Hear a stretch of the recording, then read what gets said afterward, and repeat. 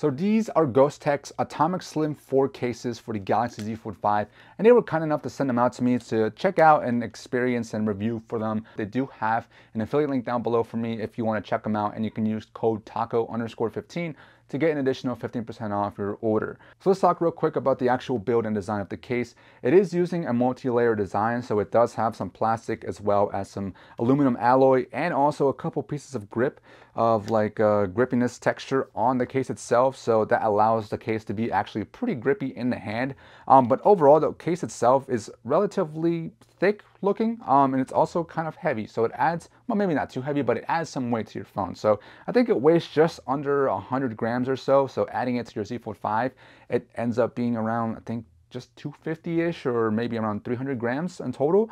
So it does add a little bit of more weight to your device, and also adds definitely some protection and some grippiness as well. Some other things to note here is that it does use R7X shock absorbing technology, so that means that it's been drop tested up to 12 feet. But we'll be the judge of that later.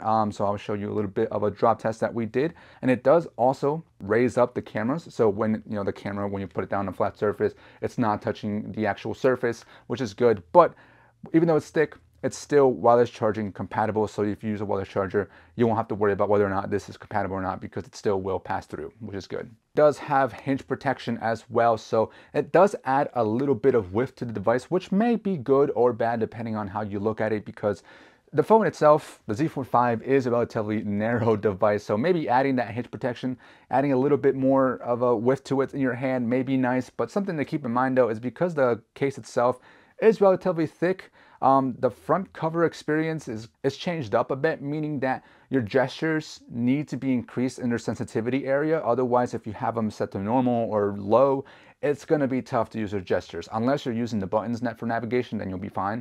I had to increase my gesture sensitivity area because I wasn't able to use the gestures anymore. It was just such a pain to swipe home, to swipe back. It just wasn't working with how thick and raised up the case is itself to the screen. So it's pretty tough to use it. But again, just go into your settings and you can fix that. The case also uses adhesives, just like pretty much every other Z Fold 5 case that I've ever owned, or Z Fold case in general. So this basically allows the case to actually stay on your phone properly, because it is a two-piece case. You got your front cover and your back cover / hinge protection piece. It does not grip onto the phone that well. At least most of cases don't grip on that well. So that adhesive should help keep it attached to your phone. So overall, the case itself is pretty thick. The front piece is the piece that I'm most impressed with, just because it's pretty tough. Even if you bend it around, it's probably not going to break easily unless you give it a few force. The back piece though is a bit questionable, just because I think the plastic piece where you have the little mechanism for the hinge to be attached, it's not the most well built, or maybe it's not the most tough material because it's mostly plastic around that edge. So I feel like it's going to snap if I bend too hard on the case itself. But for the most part, it feels relatively tough, relatively thick. And talking about the cutouts for the buttons and the ports, it's got all the cutouts for the speaker, the mics, and all that stuff. And at the bottom for the USB-C, it's got a decent cutout actually. The whole bottom piece is cut out as well, so if you have a kind of thick cable, it should be able to fit in nicely. But the cutout for the volume rocker and the power button is a little bit raised up, and also the case itself is a little bit thick, so the front piece gets in the way a little bit. So when you're going to use that power button and that volume rocker, you almost can't press down the whole way. You're just barely clicking on it, and you kind of have to dig your fat finger in there for you to actually press down on it. It doesn't really affect it that much. It just feels a bit weird. And the fingerprint sensor, it doesn't affect it either, because as soon as I'm placing my finger over it, it's always recognizing me. So even if it feels like you're not necessarily touching down on the whole button the whole way, it still seems to be fine. So that's the only thing. It just feels weird, but it doesn't actually seem to affect the actual functionality. So now let's talk about the actual experience of the case on the device. The biggest thing, like I said, was that front cover experience. It kind of made it a bit tough to actually use the gestures. But besides that, once you change the settings, I was honestly fine. I got used to it and it was fine. I do like how grippy the phone feels. Like once you hold it in your hand, the case feels like it's grippy. It doesn't feel like it's gonna slip out of your hand easily. My favorite part is when you open the device, this back hinge piece that protects the hinge pretty much adds on an additional grip for your hand. So basically you grip onto it with your hand, your fingers go onto it, you grip it onto it like that, and you pretty much just can use the phone with one hand now. So before, you'd have to stretch your hand across the whole back of the device, and that got tiring. And unless you have huge hands, then sure, it's probably fine. But this adds an additional grip, and it's really, really nice in my opinion. So holding it with one hand makes it super easy with that hinge protection piece, makes it really nice. One other thing I like too is, again, that hinge protection. When you have it in the flex mode, you are able to use that hinge as like a little lift, so it kind of lifts the phone up a little bit. So instead of the phone being completely flat, at least the bottom piece, and then the top piece, you have to bend it back a little bit. I found myself not bending or folding the phone back as far back because that hinge lifted it up a little bit. So it was really nice for viewing videos. So it made that whole flex mode experience a little bit better, honestly. So now, lastly, let's talk about the durability. I know we talked about what it's made of and all that stuff and how it's pretty thick, but I did do a drop test with this case. I wasn't asked to do it, but I wanted to find out. You know, if you're going to be spending big bucks on this case, which I saw they go for around $90 or so, and if you get one of the limited edition colors, which by the way, they sent me a couple of those limited edition, and in fact, it's really cool because some of those limited editions actually have the marking, and some of them come up like a ticket of authenticity of what number they are. I think they only made like 100 of a couple of them, so that's pretty cool. I don't know if that's legit, but that's pretty unique. It also makes me feel kind of special that I got a couple of limited edition colors. But they may range from anywhere from $90 to up to $150, or I think I even saw $200 on some of them. But either way, for that price, I want to know if this case can withstand a couple drops. So I took it upon myself to do a couple drop tests. I know I wasn't asked to do this, but I kind of wanted to know. So I took it outside. I did it on concrete. So take a look for yourself. All right, so this is a drop test of the Atomic Slim 4 for the Z Fold 5. So first, I guess we're gonna do kind of like from a sitting position. So I'm sitting down and I go to take my phone out and I drop it.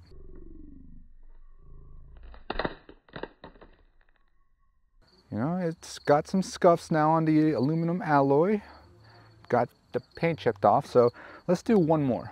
So again, you know, taking it out of my pocket and then, oh shoot, it falls.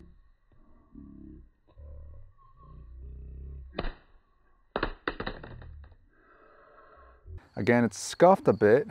Hinge plastic piece is scuffed, so it's scuffed, but now it's kind of like from a standing position. I'm about 5'10", just for reference there. So say I'm taking it out and I just drop it. Oh, landed right next to me.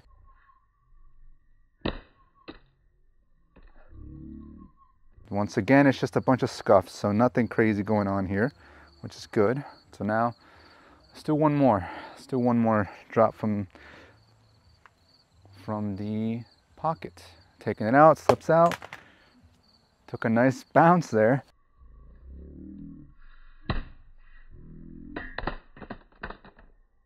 Again, just some scuffs, but the good thing is that the case has not popped off, which is the important thing. And it's got the hinge protection too, and it's not opening up, which is good. So far, no damage to the phone, which is good. So now, this one I'm a little scared for, but seeing what happens when, you know, it's from this position. So say you're on your phone from like mid-height position, you know, you're on your phone and then I don't know where it slips out. That is not good.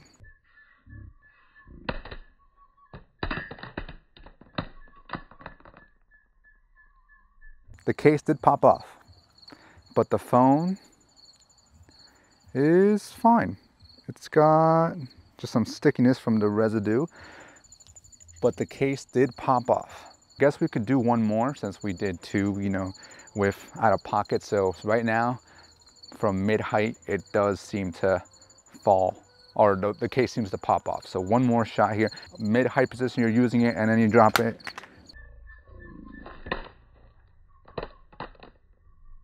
Okay, that one's a little bit softer and it did not fall off, so that one was kind of okay. So you know what? Let's risk it. Let's risk it. Let's do it. Let's do it. So from head height position, you know, you're on the phone or something and it slips out of your hand.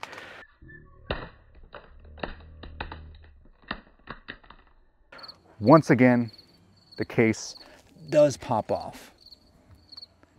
And the phone itself is just fine. I did have a little scare there because there was a little piece of white plastic on here, but we're good.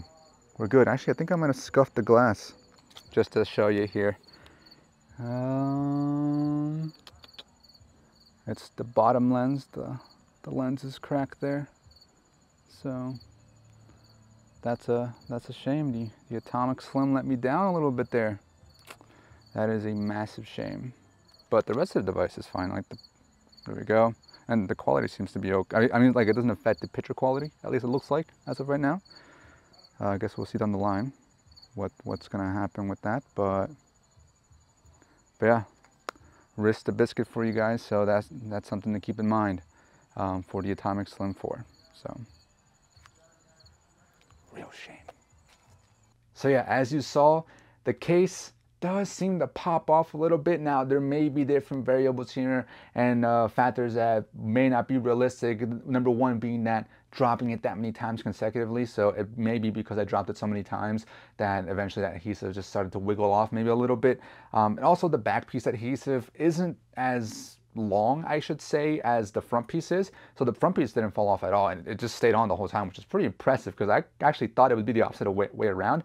I thought the front piece would fall off easily and not the back piece. But either way, I think because the adhesive is not as big, it doesn't stretch across the whole back or the whole side of the device either. So I definitely think if they could make the adhesive a little bit bigger, it may have stayed on better, and maybe add a couple more spots of adhesive like at the top and at the bottom just to make sure it's on there properly. But besides that, because the back piece fell off when the phone fell and it bounced up and it skid across and hit the concrete side, I was hoping it would land and skid across on the front piece side. But either way, because of that, it ended up leaving a mark on my actual Z Fold 5. So at least the case took the hard impact, and it did scuff up the case pretty well. Like the aluminum alloy got scuffed, the paint chipped off, a couple of the plastic pieces got scuffed as well, the hinge got scuffed as well. So it definitely can take a couple of blows, but it's something to consider and keep in mind as well, that the back piece may be a vulnerability with this case as a whole. But I still think it's overall pretty tough, because I don't think the Samsung case would have been able to withstand all that, especially not the front piece. I definitely think that front piece would have either cracked, snapped, or just fallen off completely. So there you have it. That's Ghostek's Atomic Slim 4 case. And as far as if you should go out and get one, they're priced pretty much similarly to what every other Z Fold case seems to be priced around. I think it might be a little bit more expensive, honestly. Like, I see some cases for like maybe $40 to $30, up to $50. But will it be the same quality? Honestly, I'm not entirely sure because I haven't used them. I haven't compared them to them. But for this price, it seems a little bit overpriced. But you do have, again, that 50% off discount if you want to get one yourself. So be sure to use the affiliate link down below if you want to use it and get your own Ghostek case. And be sure to use code TACO, all uppercase _15, to get 50% off your order. So with that being said, hopefully this was helpful. Hopefully you enjoyed, and peace.